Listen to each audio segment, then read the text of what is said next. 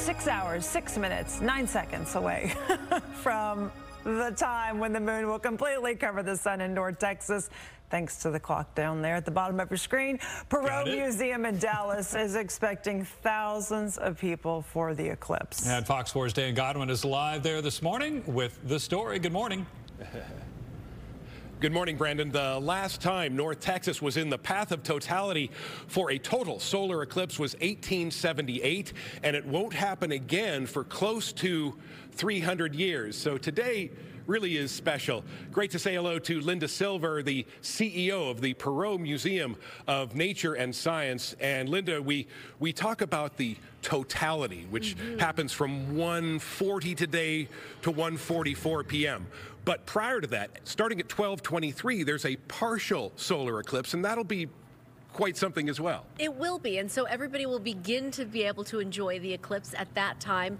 Obviously, putting on their safety glasses, that's something that's really important, and we're stressing there will be a moment during totality where we're able to take our glasses off and enjoy the full eclipse. But you're right, there will be a partial eclipse, a total eclipse, and then another partial.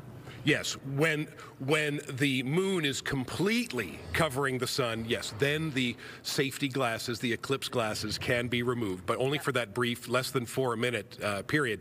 Now, we also know there's lots of activities both inside the museum this morning and outside in the parking lot. All of those are sold out. But, for example, not far away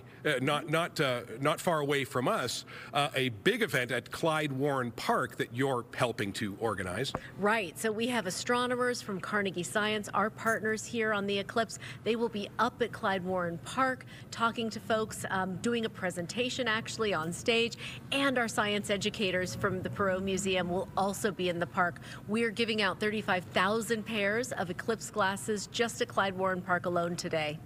And other locations that you're helping out. The Cotton Bowl in Fair Park, going to be a large crowd there.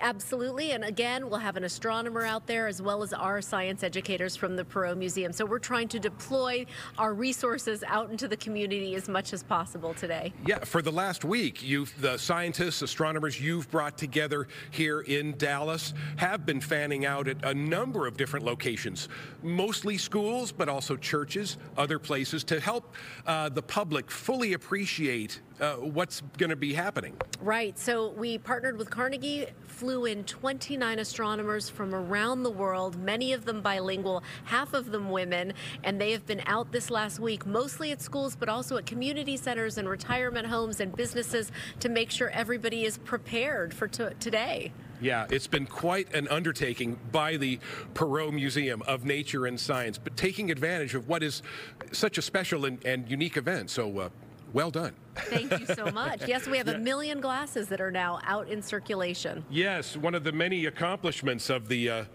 museum. They have, yes, distributed 1 million pairs of the eclipse glasses to make sure that everyone can enjoy this event safely. Reporting live, Dan Godwin, back to you.